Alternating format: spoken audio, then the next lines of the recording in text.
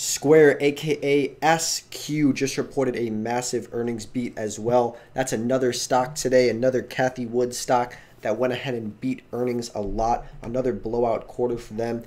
Payments company reported first earnings quarter of 41 cents a share, well above the estimates of 17 cents. That's a massive, massive earnings beat.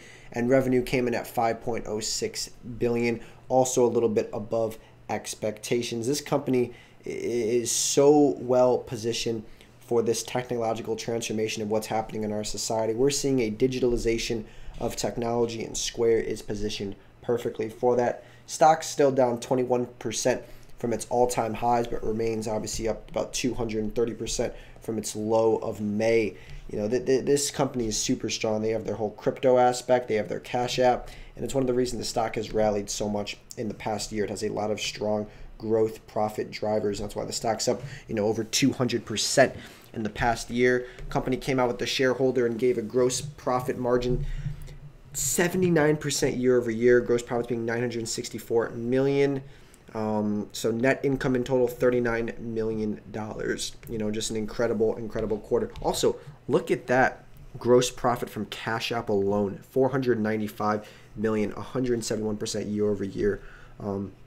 They're growing in all aspects right now, and it's truly a great company. It's one that you want to own long term if you believe in this digitalization of what's happening. We saw PayPal yesterday, one of their biggest competitors, post an amazing earnings beat, and Square also reported 3.5 billion in Bitcoin revenue. 3.5 billion.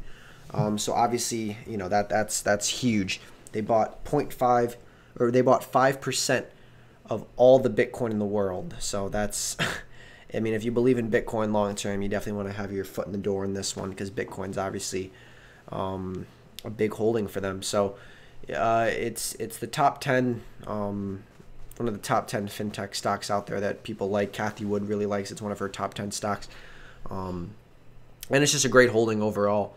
And Cash App's growing. Cash App's actually one of the top 10 most downloaded apps in the App Store as well. So a lot of top 10s for this company, and that's why the stock's up another 2.4% after hours. Still lower than where it was in the beginning of the day after a blowout earnings quarter. Initially dropped super hard, but just like the other ones, they've rebounded pretty well since the lows. So I don't know. Maybe this is the turnaround for tech, especially big growth tech like Square, Roku, and all these that have just been beaten down like crazy recently. Maybe this is the turnaround that they need to get their footing back in the door and start to move up, because obviously these are heavily weighted companies. Big market caps over 101 billion, and obviously the PE is still pretty darn expensive at 506 on the company, but I mean, you're seeing huge year-over-year growth, transactions up 266%. A lot of people are very bullish on this, and for good reasons. This is one of the growth plays that I really like. Me, I like to hold FANG and a lot of those quality companies, but it's good to have some growth in your portfolio as well, like heavy growth. And I believe Square is one of the best ones for that, just because they're so well poised for the future. So, guys, let me know your thoughts on Square. I don't want to take up too much of your time, but do me a favor though, and please hit that like, subscribe button. It means a ton to me. And just enjoy your day. Take it easy, guys. Bye-bye.